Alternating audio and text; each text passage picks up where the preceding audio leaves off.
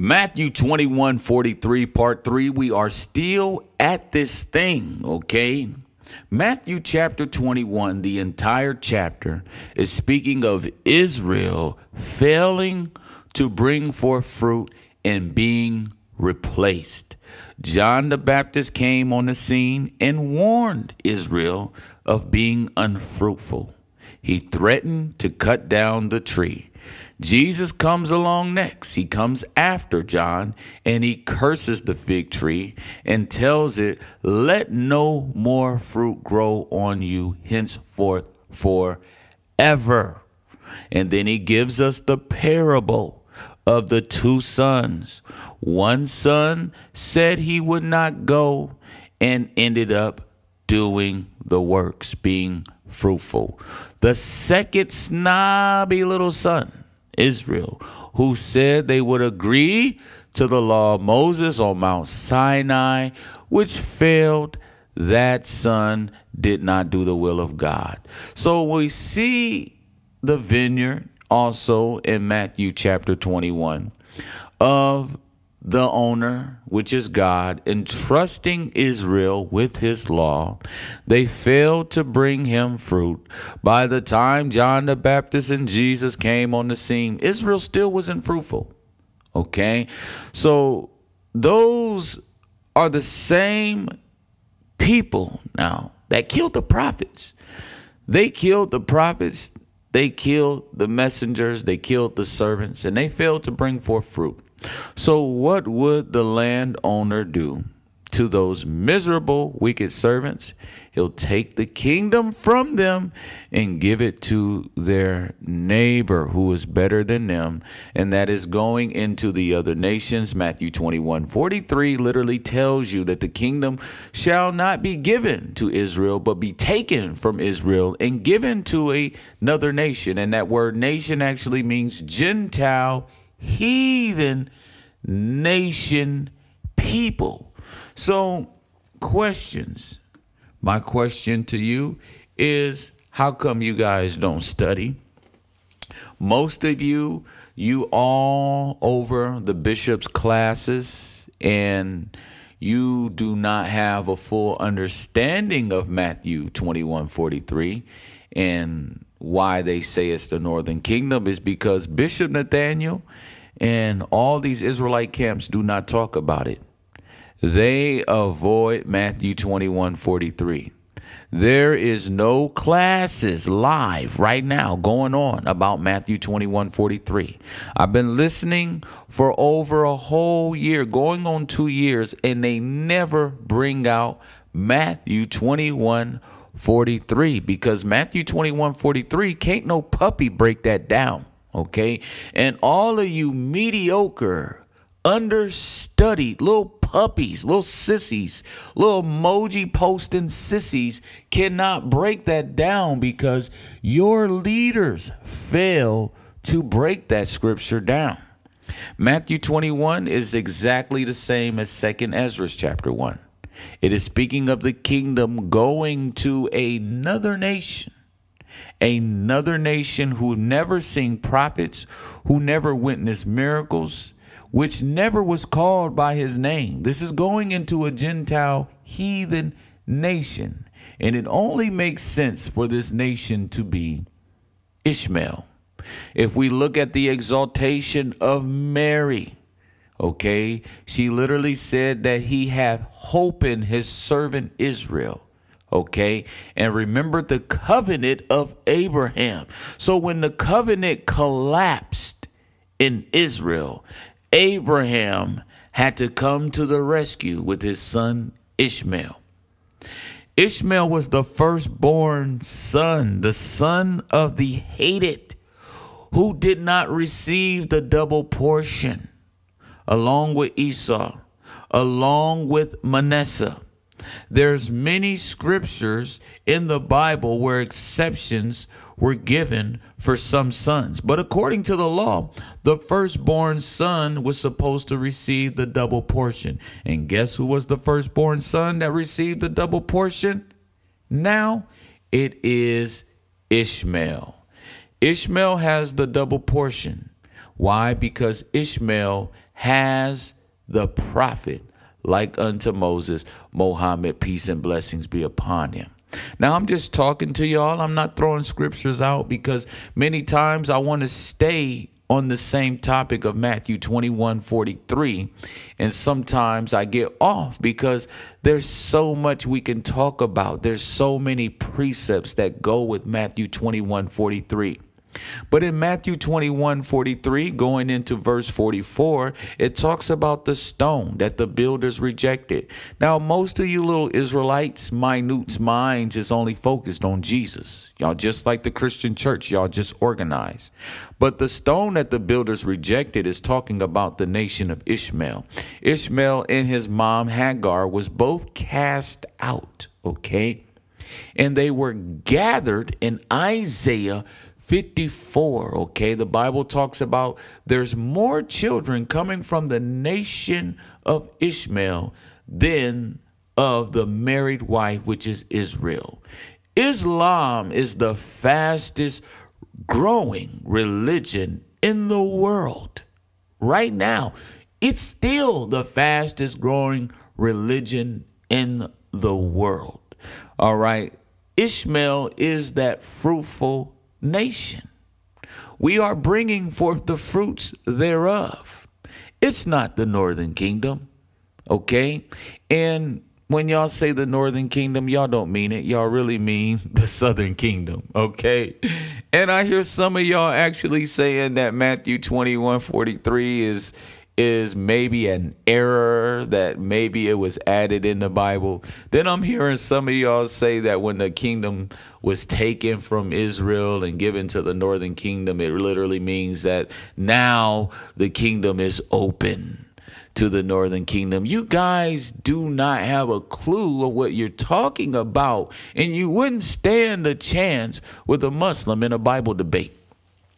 And y'all be the main ones running y'all mouths on people's channels. But when we show you scripture, you run and you disappear. So I challenge you all to go get counsel from your officer or maybe your captain or your deacon and get some counsel before you open your mouth. Okay? Before you type some stuff that you're going to have to regret. Okay, the kingdom was taken from Israel. This is seen in the story of Vashti. Vashti did not come when she was called, so she was replaced. King Saul, which was a head taller than all the men of Israel, he failed as a king. Okay, and the kingdom was taken from him and given to David, which is a type and shadow of Muhammad. Okay, David and his 10,000s, Muhammad and his 10,000s. Muhammad name means praised one, and David comes from the tribe of praise. David actually means beloved, and beloved is one of the other names of the prophet. Okay, this is seen in Song of Solomon or Song of Solomon. I call it Song of Solomon because he is that prophet that came on the scene by himself, that God gave that same respect that he gave unto Moses, but double. And I say double because he is the last. Remember, the Bible says the first shall be last and the last shall be first. Okay, now it's his turn. Now it's Ishmael's turn. It's his turn. And now we have that prophet like unto Moses, who is the water from the rock, okay, because he was in the cavity of the cave receiving the revelation from the angel Gabriel. All right, he is that water that came from the rock, okay. He is that water that came from the donkey's jawbone. There's many types and shadows of this same story. It repeats itself. There's nothing new under the sun. There's nothing new under the sun. History constantly repeats itself. Constantly repeats itself. If you read through the Old Testament, you'll see that Israel was always threatened with God taking the kingdom from them. And it actually happened.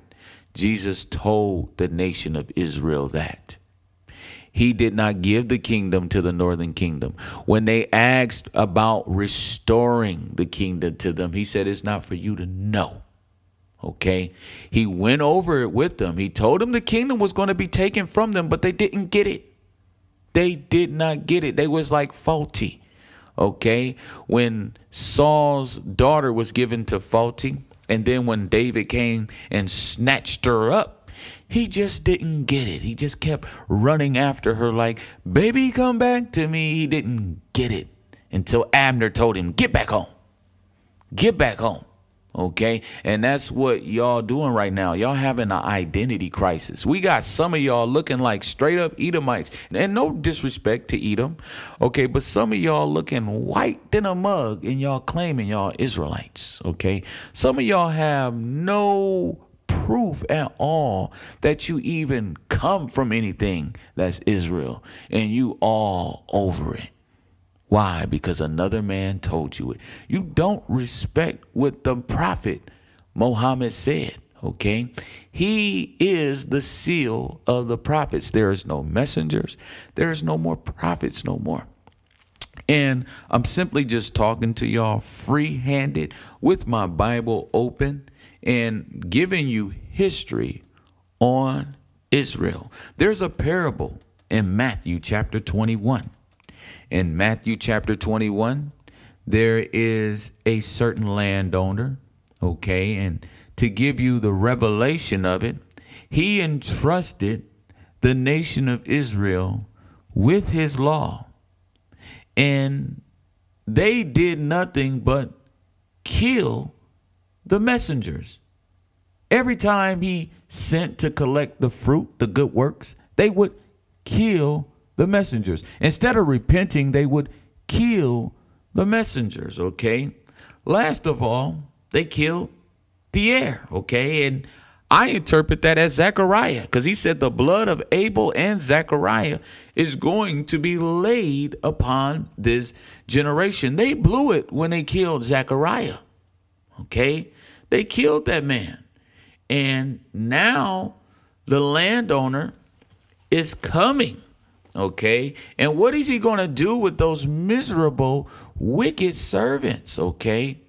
He's going to kill them, and he's going to give his kingdom to someone who is nothing like them.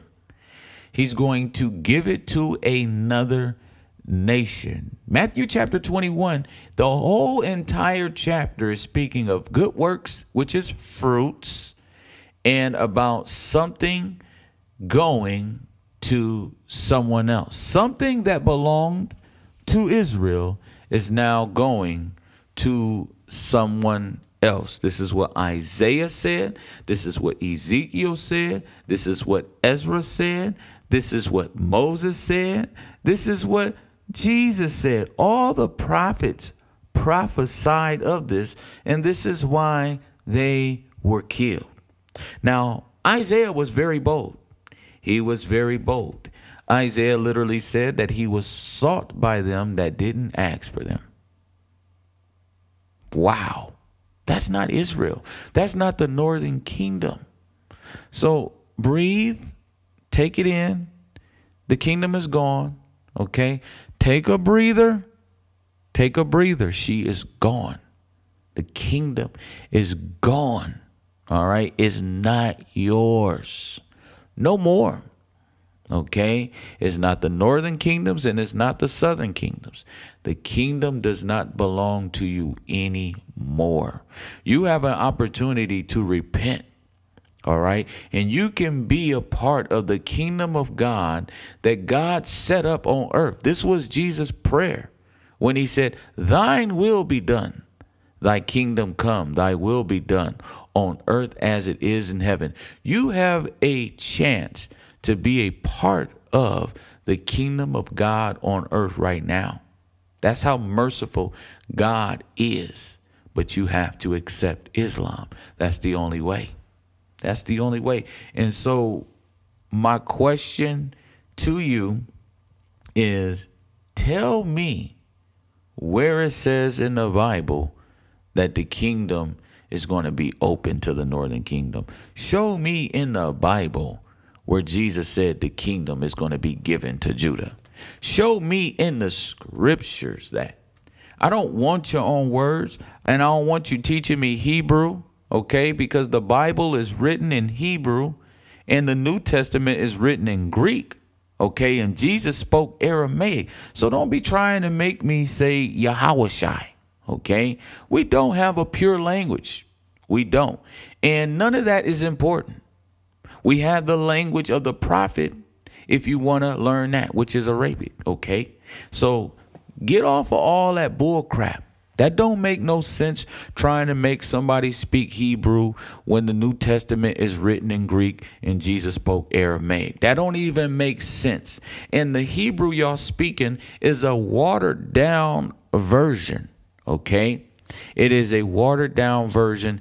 It is not the original. And none of those make any sense. That just tells you how gone y'all are. Y'all so gone that you can't digest the first part of Matthew 21:43 when Jesus said the kingdom shall be taken. You can't digest that. You can't get it. That devil will not let you get that.